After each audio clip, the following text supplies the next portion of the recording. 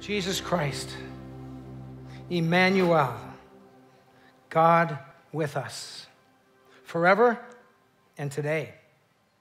And so we pray, Jesus, that we will encounter you in this time.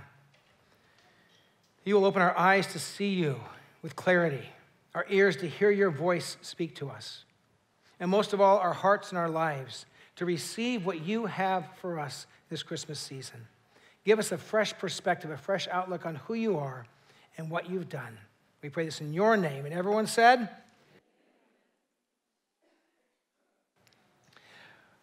Well, if you want to get to know somebody, if you want a kind of full picture of who they are, it's not enough just to kind of for you to say, well, I kind of know you and I look at you from my perspective. If you really want to know someone, you need a broader perspective. There's many of you that are part of Shoreline Church, and you know me as one of the pastors here. You know me as Kevin, married to Sherry. You know some stories about my family because you've heard me preach and talk about it. And you'd say, well, and it's fair to say, yeah, I know my pastor. I know Kevin. But if you really wanted to get to know me, you could start doing a little bit of research. You could contact a couple of the other pastors at the church and say, what's it like to work with Kevin? You guys hang out together 40, 50 hours a week. What do you do? What's he like? And you could learn more about who I am. You could ask some of my friends, people I spent time with outside of a church setting. Friends from when I was a kid, when I was a teenager, they'd have some stories to tell you. You know, you could ask the friends that I have now, is he the same when he's not at church as when he's at the church? And you could ask those questions. If you wanted to get real personal, you could ask one of my 3 sons who have known me their whole life. What's he like at home? You know, and you'd get another. If you really want to know what I was like, you could ask my wife. But she wouldn't tell you a thing. Now, I don't know if she would or wouldn't, but you'd get another perspective. You could ask, I have 2 older sisters, Gretchen and Allison. If you ask them, tell me about Kevin, they remember me for all those years before I was a Christian. You say, tell me about Kevin back in those years. You'd get a different perspective than you get from me preaching every Sunday. You could fly to North Carolina and talk to my dad and say, Terry, tell me about what Kevin was like when he was growing up. And the perspective of my dad, my father, he would be able to tell you a very unique perspective. And with all those different outlooks, you'd get to know me better. Well, that's what we've been doing all Christmas season, but with somebody way more important than me or you, with Jesus, God who came among us. We've looked at him from the perspective of Joseph, from the perspective of Mary, from the wise men, from the shepherds. We looked at him from the perspective of the angels, the heavenly messengers. They have a unique perspective on Jesus. But today, we will look at Jesus through the perspective of his Father, his heavenly Father. Jesus exists eternally as part of this Godhead, this Trinity, Father, Son, and Holy Spirit. Jesus is the eternal Son of God. What would the eternal Father say about his Son, about Jesus Christ? And we get glimpses of this when we open our Bibles and we see the words of the prophets, from Isaiah to in the Gospels, Simeon and Anna, these people who spoke the words of God and explained who this Jesus was. I want you today to imagine what the creator of the world, what God Almighty saw when his Son became flesh. What did the Father see when Jesus Christ, his only begotten eternal Son, took on human flesh and became one of us? About 30 years ago, I read a book. The title of it was God Came Near. And it's all about Christmas, how God came, Emmanuel, God with us. Written by a pastor in Texas. His name is Max Lucado, and he's still a pastor. Some of you may have read some of his books. Some of you may not know who he is, but a wonderful pastor and a great writer. And I remember reading these words, kind of the picture of this moment, and sort of, I think, from the perspective of what God Almighty saw, what was really going on when Jesus Christ, the eternal Son of God, came, Emmanuel, God with us. And so this is kind of his picture of what was happening when Jesus came at that moment.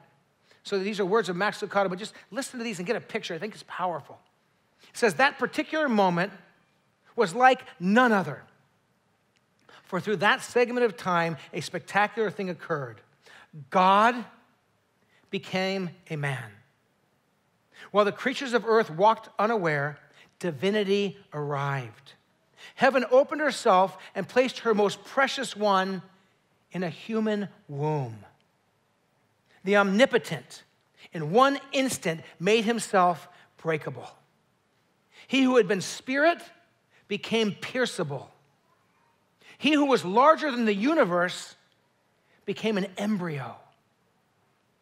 He who sustains the world with a word chose to be dependent upon the nourishment of a young girl. God as a fetus. Holiness sleeping in a womb. The creator of life being created. God was given eyebrows, elbows, 2 kidneys, a spleen. And he stretched against the walls and floated in the amniotic fluids of his mother. God came near. And he came not as a flash of light or as an unapproachable conqueror, but as one who was first heard by his cries were first heard by a peasant girl and a sleepy carpenter. The hands that first held him were unmanicured, calloused, and dirty. No silk, no ivory, no hype, no party, no hoopla. Were it not for the shepherds, there would have been no reception. Were it not for a group of stargazers, there would have been no gifts. Angels watched as Mary changed God's diaper. Pretty thoughtful words. Painting a picture of who this Jesus is. God came among us. And his Father, who so loved the world that he gave and sent his only Son, knew what Jesus was doing. He knew what was going on. And so we just get these little pieces of scripture where the prophets are speaking on God's behalf. The prophets are bringing God's word to us. So the first one we're going to look at is in Matthew chapter 1. And in Matthew chapter 1, just these 2 verses, verses 22 and 23, what's happening is Joseph, Mary's husband-to-be, Joseph, in a dream, sees an angel, and the angel quotes Isaiah the prophet from 740 years earlier. So what you're going to hear right now is an angel in a dream speaking to Joseph and quoting a prophet. There's a lot going on in these 2 little verses. But he says this, all this took place to fulfill what the Lord had said through the prophet. The virgin will conceive and give birth to a son, and they will call him Emmanuel, which means God with us. God with us. It's a fair question to ask. Why?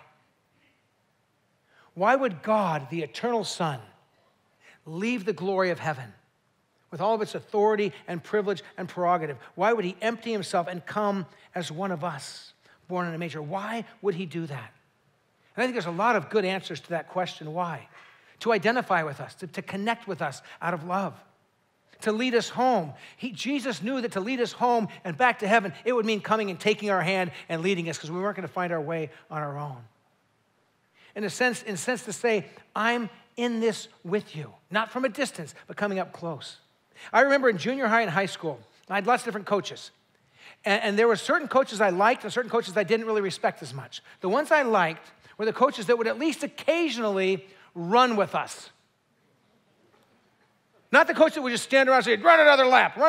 And you look at me and thought, you can't run half a lap. You wouldn't say that in junior high, but it's like, these coaches that would tell you what to do, but I love the coaches that would say, I'll do a lap with you. They identify, well, Jesus says, I'll come and walk with you. I'll enter your world. I'll enter history. He came to say, I am with you. And I think most of all, Jesus entered human history to say, I love you. You see, we draw near people we love.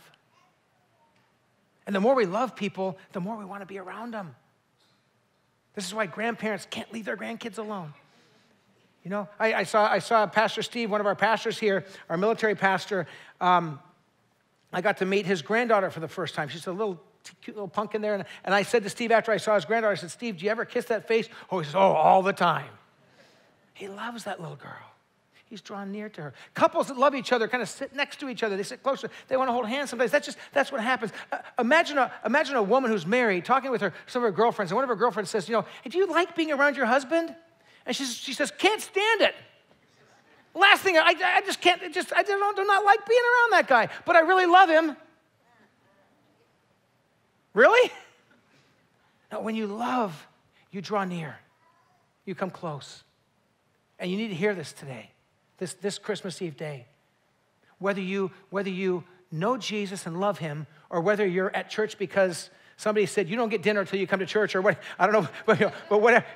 Whether you're here because you want to be or don't want to be, whether you know Jesus or don't know him yet, you need to hear this. The God of heaven loves you. He left the glory of heaven to come near so he could open his arms and say, draw near to me. And if you know him and love him, he loves you. And if you don't yet know him, he still loves you, and his arms are open, and he's welcoming you. That's the heart of God. He came near because the only way you can show your love is by coming close enough to reveal that love. And so God came close. Emmanuel, God with us. So what unique perspective does God bring through the prophet, through Isaiah the prophet, in these words written 700 years before the angel passed them on to Joseph? Well, here's the simple perspective. The child in the manger is God with us. He is Emmanuel. That little baby born is God Almighty, even if your brain can't comprehend it. And when you look at this Jesus, God with us, we all know that most people in life kind of keep everyone else at arm's length. You know, somebody might go, click, click, I'm your friend. Click, click, I like you. That's different than I'm going to hang out with you and I'm going to have a relationship with you. And Jesus wanted us to know. He wanted us to know, I understand what you're walking through. Jesus wanted us to know that he's not this remote God who has nothing to do with us. He entered history. He walked through life. If you say, but does Jesus understand what it's like to live life? Yes, he was born in a manger to a poor couple. He went through life like we do. He understands. If you say, well, does he understand my pain? Does this God who you say loves me, does he understand the pain I go through? They nailed Jesus to a Roman cross, the most brutal public form of execution ever invented by the depravity of the human mind. And Jesus took that punishment. He knows what your pain feels like. He's been through it. You say, does he know my loneliness? Can he possibly know what it feels like to be abandoned? And Jesus says, oh, I understand that. See, when Jesus went to the cross, every one of his friends, every one of them ran for the hills. Everyone deserted him. And when he hung on the cross, taking our sin and our wrongs and our punishment, when he hung on the cross, even the Father, who he was in perfect eternal relationship with, because Jesus was taking our sin and taking our shame and taking our punishment, and God the Father, who is holy, holy, holy, at that moment somehow God looked away, stepped away, and Jesus cries out, my God, why have you forsaken me? It's like he said, Daddy, where are you? Where are you? At that moment, he was so alone. Does Jesus understand our loneliness? Oh, he understands. He understands what it is to be forsaken. He understands you and me. Does he understand the weight of guilt? The shame of guilt? He does. Not because he bore any guilt of his own. He never sinned. He knows the weight and the shame of guilt because he took my shame and my guilt and my punishment and yours too. And he took it all on himself on the cross. He understands. Does he understand punishment? Yes. Again, not that he did anything wrong, but he took our punishment on himself. Emmanuel, God with us, one of us, walking on this earth. He understands us. He drew near because he loves us, and he offers to us himself. And that's just the glorious truth of what Christmas is all about. In the midst of the celebrations and the family and the food and the gifts, we can't forget that God came among us. There's a second prophecy that comes up in the Gospels in Luke chapter 2. In Luke chapter 2, starting in verse 25, we hear these words of Simeon. And Simeon, God speaks through Simeon and speaks a word to us. And Simeon has an interesting story which kind of comes out in the passage. Luke chapter 2, beginning in verse 25. Now there was a man in Jerusalem called Simeon. He was righteous and devout, and he was waiting for the consolation of Israel. He was waiting for God's redemption, for God's healing, for God's work. He was really waiting for the Savior to come. He was waiting for the consolation of Israel. And the Holy Spirit was on him. It had been revealed to him by the Holy Spirit that he would not die before he had seen the Lord's Messiah. Could you imagine that? So through his life, he says, my life won't end till I see the Messiah. Moved by the Spirit, he went to the temple courts. It happened to be right when Mary and Joseph came with Jesus, not by chance. The Holy Spirit led him there. Moved by the Spirit, he went to the temple courts. When the parents, Mary and Joseph, brought the child Jesus to do for him what the custom of the law required, Simeon took him, he took Jesus in his arms, and he praised God, saying, Sovereign Lord, as you have promised, you may now dismiss your servant in peace. What's Simeon saying? He's saying, man, I could die right now, a happy man. I could die in perfect peace. I've seen Jesus. He goes on to say this, for my eyes have seen your salvation. He's talking about the baby he holds in his arms. My eyes have seen your salvation. It's powerful, which you have prepared in the sight of all the nations. It's for everybody. A light for revelation to the Gentiles, all the people groups of the world, and the glory of your people Israel. The child's father and mother marveled at what Simeon said about Jesus. Then Simeon blessed them, and he said to Mary, his mother, this child is destined to cause the falling and the rising of many in Israel, and to be a sign that will be spoken against, so that the thoughts of many hearts will be revealed, and a sword will pierce your own soul too. Simeon says there is something about this Jesus that uncovers everything about who we are, even to the point where it pierces our heart and soul when we recognize who we really are and our own brokenness and our own frailties and our own sins. And yet Simeon says this Jesus, because he comes as Savior, he shows you what he's saving you from. I remember some years ago, my dad came to visit Sherry and I. And I mentioned before, I didn't grow up in a Christian home, and my dad was open to talk about Jesus, but at that point had not committed himself to Jesus. Still is open, but hasn't committed himself to follow Jesus. But I remember Sherry had a conversation with him out on the back deck, and afterwards she came and she said to me, it was interesting something your dad said. He said, this idea of this God who knows what I'm doing, who knows what I'm thinking, who's always watching me. My dad said, it just kind of bothers me. It feels kind of intrusive, He knows everything about me. And when Sherry shared that with me, I thought to myself, man, that's one of the things about God that I love. I love the fact that he knows everything about me, and he still loves me. That's staggering.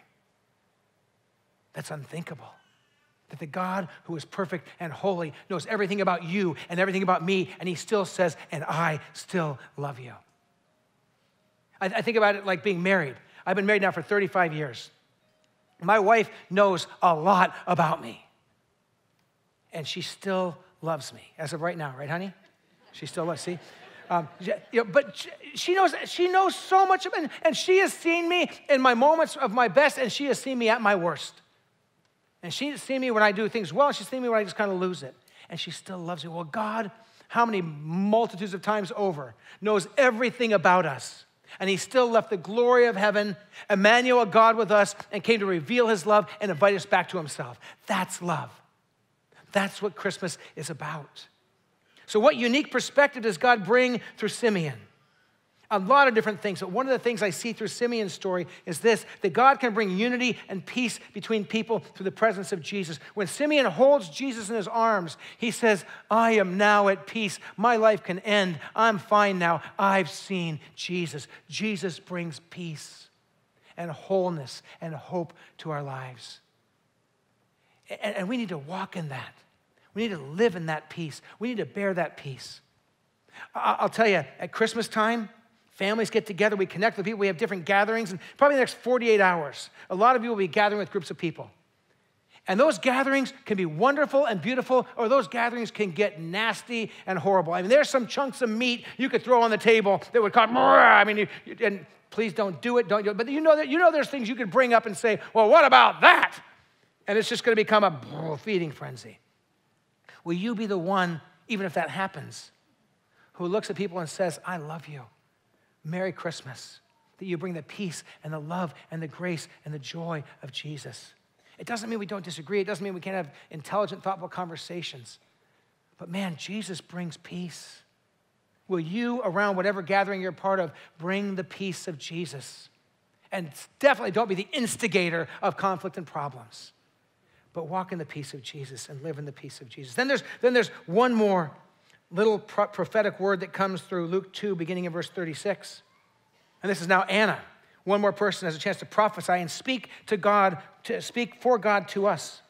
Verse 36 of Luke chapter 2. There was also a prophet, Anna, the daughter of Penuel, of the tribe of Asher. She was very old, and we get a little bit of a family history here, or personal history, I should say. She's very old. She had lived with her husband 7 years after her marriage. People tended to get married very young in those days, but she'd been married for 7 years. He probably passed away. But then it says, and then was a widow until she was 84. Potentially almost 6 decades. So what's she doing during these 6 decades? Well, it says, she never left the temple, but worshiped night and day, fasting and praying. Coming up to them, to Mary and Joseph, at that very moment, she gave thanks to God and spoke about the child, about Jesus, to all who were looking forward to the redemption of Israel. She spoke of this Jesus as the one who brings redemption to the people of God, who buys us back, who makes things right. This is the one who brings redemption to the land and the people of God, this Jesus. We don't use the word redemption a lot anymore, but I have a picture that when I think about redemption, I think of coupon people. You know, people who like to redeem coupons, and whether it's on their phone where they say, when I go into a grocery store, if I'm buying things and I got in my cart, this is just me. I'm probably weird, but I'll like as I'm going to the aisle, if there's no self checkouts, I'll like look and study all the aisles, and I try to figure out which is the fastest. Then I go in that aisle, but that's not enough for me. Then I'm watching the other aisles to see how I did. So you know what I'm talking about? I'm like, and if like 2 aisles go faster, I'm like, oh, I should have noticed that person in the other. But I've had this before. Where then you go, but you finally, the person in front of you finally gets, it's their turn. You're next, so you're waiting, and then they do the coupon thing. You know, they bring out their phone, and they bring out like an accordion type folder that unzips, and they start going, and I just go, this is gonna be another half an hour, right? But they're redeeming coupons, and they get something for it. Well, Jesus came to be the redemption for us. And the price he paid wasn't a coupon. The price he paid was his life, his blood. He died on the cross to redeem us from our sins, from our wrongs. He came so close, so near. The infinite one becomes so breakable that he was crucified and died and gives himself for us. And says, anyone who receives the gift I've given, you can belong to me. I'll set you free. I'll wash you clean. I'll purchase you back. You belong to me. That's the heart of Jesus. And so, what unique perspective does God bring through Anna? This child is the source of redemption. This Jesus born, she holds him and says, this is the one we've been waiting for. For her 5 or 6 decades, this is the one we've been waiting for. So I want to invite you to do something. Whether you're a regular churchgoer, kind of a person and pray and that kind of stuff, or maybe this is all new to you, will you just quiet your heart for a minute? And I want to invite you to pray. If you're a follower of Jesus, join in prayer. If you're not yet there, would you open your heart to maybe talk to God about this? Because the question I want to finish with is this. What might God ask us? What might the Heavenly Father ask us as he looks at his Son who came near and came among us and gave his life for us? So just quiet your heart for a minute and reflect on these questions. I think that God the Father would ask us, do you recognize and embrace the divinity of my Son? Do you understand that this Jesus is Emmanuel, God with us? And will you embrace that? I believe that God the Father might ask us this question. Do you walk in his reconciling power and seek unity and peace? I think God would say, if you understand that he is the Prince of Peace, if you understand that he brings peace, if when you see him you say, now I can live and die in peace, I've seen Jesus. Do you carry that peace to the people around you? Do you bear the peace of Jesus? I think our Heavenly Father might ask us this. Is my Son the light of your life in this dark world? And do you share that light? Do you shine that light? Is Jesus the light of your life? And if he is, celebrate it. And if he's not, you can open your heart and say, Jesus, I want you to enlighten my life. I want to confess my sins and receive your grace. And I want to walk and live in your light. And I think that the Heavenly Father would ask us this question. Is my Son your Savior? Have you opened your arms to receive him as your Savior? He is the Savior of all who will believe, but we need to believe. And I think the Father would say, is my son your Savior? Have you embraced Jesus Christ? Oh, Lord Jesus, as we walk in this Christmas season, I pray that we will enjoy the presents and enjoy the food and enjoy the people and enjoy the music and all these good things. But I pray most of all, we will encounter you, Emmanuel, God with us. And we will walk with you in your presence all the days of our life and forevermore.